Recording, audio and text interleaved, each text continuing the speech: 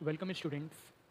In the third video, we are going to discuss how to achieve this gateway shape of historical monument. Come to Blender,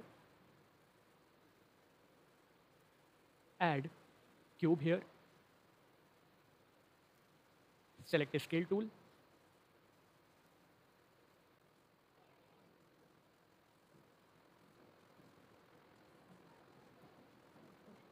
resize this as per your size need, take some more height and width also. Okay, now it's perfect.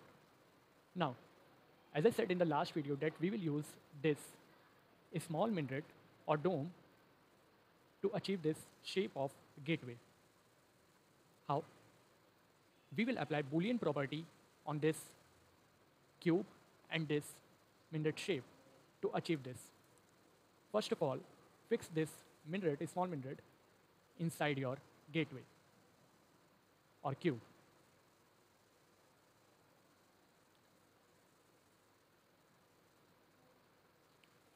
Increase size of minaret.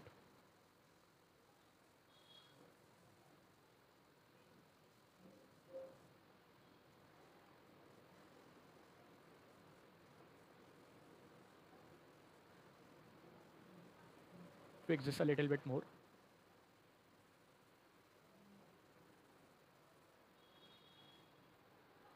Okay. Now move this inside this cube. We are going to apply a property name, Boolean property, to achieve this shape. Before applying Boolean property, make sure Boolean property is enabled. Now, to check whether the Boolean property is enabled or not, go to Edit, click on Preference, click on Add-ons, type bool, and make sure that it is checked if it is unchecked. Now,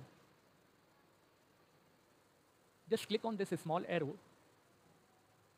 come to Edit, click Bool tool, select your minaret shape, then hold Shift key and then select this cube. Click on Difference. Now this will give this kind of look. Now as you can see that we have achieved the shape, but there is a problem that it is not opened. Just press Ctrl Z again and select this minaret and scale this a little bit more so that it will come outside on both the sides.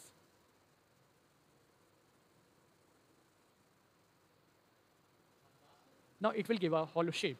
Just select this minaret, then hold Shift key, then Gateway and click Difference again. Now this will create a hollow shape, and by this we can achieve this gateway. Just click on Apply All, click on Gate and then click on Apply All. So this is how we have achieved the gateway shape. Now in the next video, we will combine all these gateway, minaret and the fencing to achieve complete historical monument.